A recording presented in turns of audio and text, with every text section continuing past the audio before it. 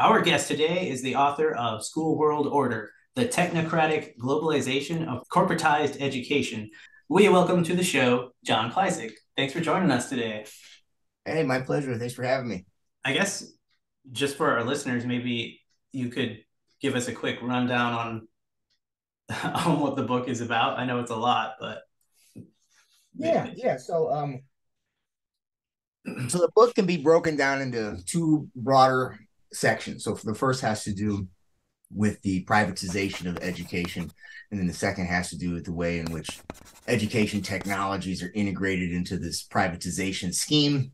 You could also add, I guess, a third dimension to it, which has to do with the role of the Order of Skull and Bones in facilitating both the privatization and the ed tech apparatus.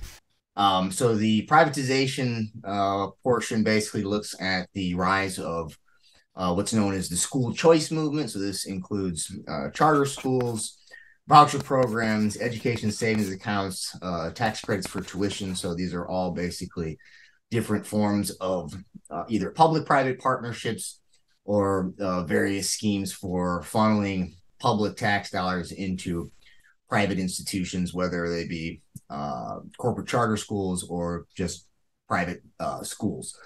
And then the ed tech portion basically goes through a series of evolving technologies, starting with screen-based technologies, moving to wearable technologies, and then eventually implantable technologies.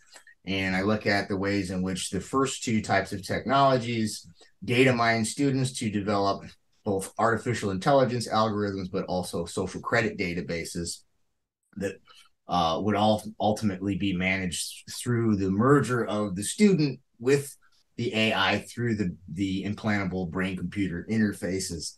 And then again, the Order of Skull and Bones happens to have its hands in pretty much every phase in this evolving scheme. How did you get into this kind of research?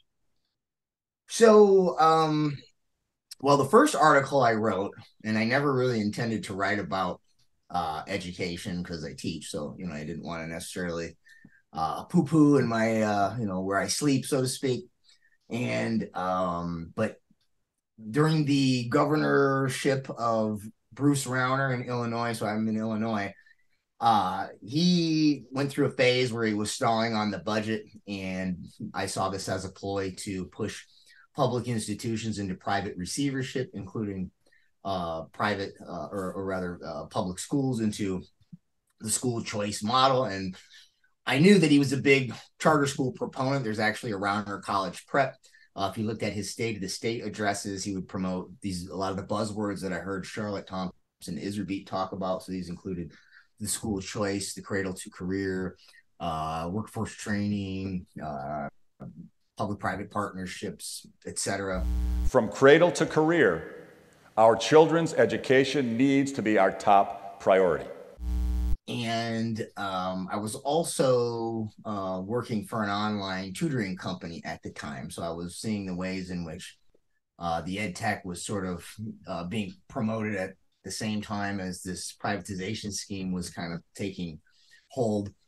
And so I wrote an article called The Corporatization of Education, largely just focused on Rauner using the budget crisis to push the school choice agenda. And Charlotte Thompson Iserbyt, who wrote the foreword to my book, she also wrote The Deliberate Dumbing Down of America. She worked for the Department of Education under Ronald Reagan and blew the whistle on a major technology initiative in 1981 called Project BEST, Basic Education Skills Through Technology. So somehow she got a hold of my article, sent me an email. And at first I thought it was like, oh, this has got to be like a virus or something. Can't be her. It says, well, I got to open it, even if it is like, I'll put it on a computer I don't need anymore. And, I gotta see, but it was her. And she encouraged me to, just keep writing. So that article basically became the first chapter of my book. And I just sort of continued to go from there. As far as the education technology part goes, I had been tutoring for this company that gave us an email that said that they were going to have IBM's Watson co-pilot with us. So IBM's Watson is an AI system that can do all sorts of predictive analytics for basically any industry. So it can do like finance, it can do security threat assessments, it can diagnose stuff with in terms of healthcare industry, and it can do ed tech stuff. It can do adaptive learning algorithms and other intelligent tutoring programs as well. And so I basically saw that every day I went to work, I was kind of being data mined by this thing that was basically going to eventually, right, replace me if it were ever to become sophisticated enough. So both of those things were happening. And, you know, I wrote that piece, and then Charlotte kind of got behind me on this project, and she put me in touch with my publisher, Chris Milligan, out of Trine Day Books. And then we sort of just took off from there.